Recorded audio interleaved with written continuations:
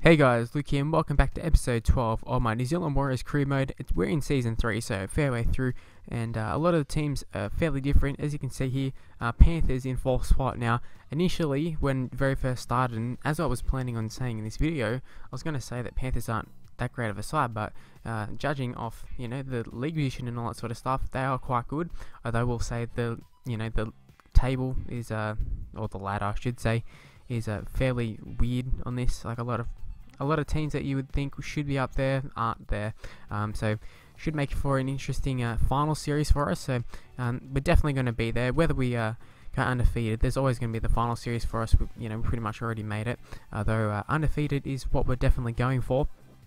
However, we need to obviously beat Panthers to do that. We didn't get off to a great start, but then either did Penrith, as you can see there, spilling the ball pretty early on after we kicked it out on the full here. And Conrad Hurrell in a lot of space here. He does get brought down, but does get an offload away to Bill Tupou. And as Tupou, I've noticed a few times here, Tupou's got in space and has got brought down. Thankfully here we're going to take advantage of it. Mannering just gets a nice little ball here to Hurrell. Can't quite make it to the try line, but that's not where the play is going to end. Mara is going to throw a terrible pass here. Jesse Bromwich, I believe it is. Maybe it is Kenny. I'm not really sure. That's the bad thing about this game. Picking out brothers and that sort of stuff. I don't know who's who. Anyways, he got brought down. Now we have one final chance in the half. Vadavai. We just chanced our arm there. Just thought we'd run for it. We could have possibly kicked a field goal or something, but went the short side. With Vadavai, him throwing the intercept or whatever, that was just us hoping for the best, really, more than anything. Thankfully, they didn't race away with the intercept or whatever. Kevin Locke's going to go a brilliant pass there. Gets a little inside ball there to Vadavai, and that's our first try of the game. There's going to be no mistake like Brett Stewart did straight down. No worries there. So 4-0. Can it become 6? Let's take a look. Looking pretty good so far, and it's straight over. Sean Johnson, I don't really know the stats, but I gotta say he's probably only missed a handful of kicks thus far this season. Not quite going undefeated, or he's not going to go 100%, but going to go pretty close. Bill Tupou once again getting brought down. I do have to say Penrith do have a fair few flyers, but then once again just not dying with the ball, something that I tend to do a lot of the time. Instead of just taking the tackle, always try to offload, and it happens quite often. We end up not throwing an intercept, or we end up spilling the ball, just dropping it. Panthers here had quite a nice little play down the short side there. We did hold on though, and that's just what we keep doing. We've got the lead, we just need to hold on, play smart, and not throw intercepts, which is what we keep doing. There's going to be a nice little play here. They're just going to go down here. Gareth Widdop, who's actually in the squad for them, gets really nice play there, gets it offload. We did end up giving away a penalty, and then Madalino, I think it was, comes up with a huge hit there. So full time it is, and we take the bait, really. I thought for sure he was passing it. Wanted to get there first with who was my centre? Was it Nielsen that side? I think it's Nielsen that side. Just wanted to race across, and that was just a terrible read from me. And I'm going to admit, in the Southwood series, I have thrown a game, but this was 100% not me throwing a game. Didn't want to take this extra time. Just way wasted time, to be honest with you. So just clearing that up for people, because it's just one of those tries where it's like, really, you missed that tackle. But yeah, maybe it didn't happen. I was just putting that in people's mind. But you can see there, we threw a terrible pass there. Thankfully, what happened was, I didn't show it because it would have just taken up too much time, but we just raced up on them. I think they made the kick. They made probably about 5 meters that set, so got nowhere near in range here. And then we're just going to go. We nearly even score a try just then. Setting up for a field goal possibly, but we decided to go to the short side, and we just got tackled there. And that's the end of the first half of extra time. And I'm not really sure. I've never really considered what sort of happens if we end up drawing it. Does the undefeated streak still count? Thankfully, it doesn't really matter, as Simon Mannering's just going to go through. And funnily enough, the same sort of situation happened, that they scored and benefited from, where I just made a bad read and just ran past them without even, laying a finger on them. That happened to them with Lachlan Coote. Just, I don't know what he was doing. I didn't even change direction, so a bit comical there. I was sort of more of just thinking of taking the tackle, taking a little bit further into a middle, than slotting the field goal. But thankfully that didn't have to happen, although I would have backed us to kick that field goal had it come down to that. Anyways, moving on to the second game. The streak's alive. We've been playing pretty well, although I will have to say it's one of the most nervy games probably. I'd say the Bulldogs game we played before was a very tough one. There was a Knights game that was pretty tough as well. But in terms of this could come to an end. That was it. Although the Storm game, definitely a danger game. They got a lot of good players. Possibly one of the best sides in here. They still got Brett Finch and all that sort of stuff. Proctor's there, great player. I think for us, we've also got a lot of great players there. I believe that was Kevin Locke on the receiving end. Oh, sorry, it was Sean Johnson. My bad. He was just on the receiving end of a great run, and just backing up as any good half should, or the best halves anyways.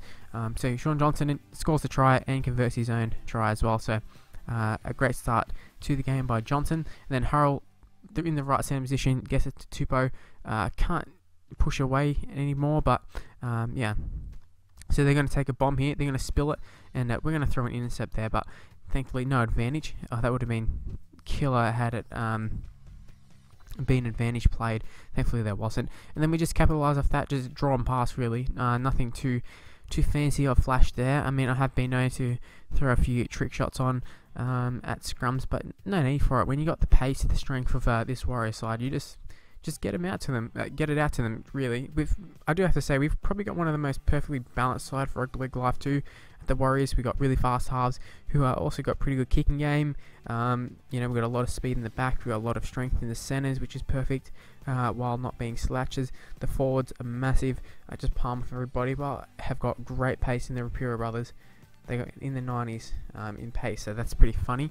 So with that last try, that pretty much seals it. And I know we're only like 25 minutes into the game, but there is no coming back. I don't really concede too many tries in general, let alone conceding like 4 or 5 tries or whatever it takes to get back. For them to win the game, because we're going to keep scoring.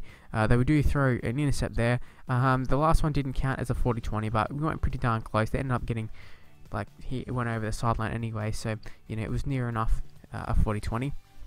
Mara here, he's going to go over the line, and I've talked about previous episodes about just skipping the video ref, and unfortunately didn't do it right here, but I think later in the episode we possibly will start doing that. So yeah, with that, the try was awarded, and then Johnson just slots it over as he does once again, yet again, many times this episode. In previous episodes, 24-0 at halftime, we are absolutely flogging the Storm, and so it makes it funny. It's funny to me, like the Panthers, although they're in 4th in this game, I take that with a grain of salt because the game's quite strange. But yeah, the Storm have a lot of elite players. Smith, Slater, Cronk, even like Finch, Chambers, all those sort of guys. Pretty solid players, and we are beating the shit out of them really. And Johnson kicks the goal. For a second I thought it was missing there. I was going to say he actually misses for once, but even then he still kicked it. But yeah, Storm have a phenomenal side, and we're just putting the sword into them, and the sword was in them within like 1 set or so.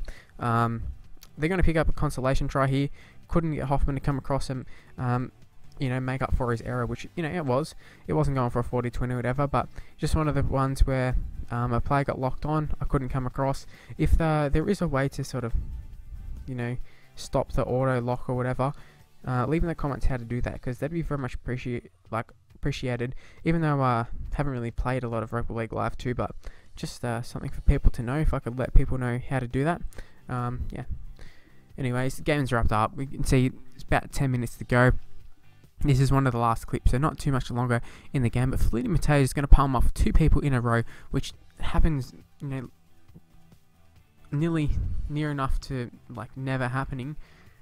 So that was very interesting, especially on the goal line. A lot of times, you can palm off players, but they sort of defend a lot better one-on-one, depending on the goal line. I mean, that's just like real life, but to palm off 2 players in a row, just incredible, and a bit funny coming from Feleti Mateo.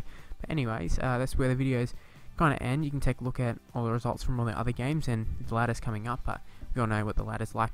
The undefeated dream is alive still. The invincible season, can it happen? I think so. But yeah, thanks for watching, guys. Hopefully you have enjoyed it. If you could leave a like, it'd be very much appreciated. 20 likes would be awesome. If you want to follow me on Twitter, at Mr. Luke on my T is my Twitter handle. Facebook page in the description below, and make sure you subscribe to my channel, and I'll see you for the next video. Go and watch them. Bye, guys.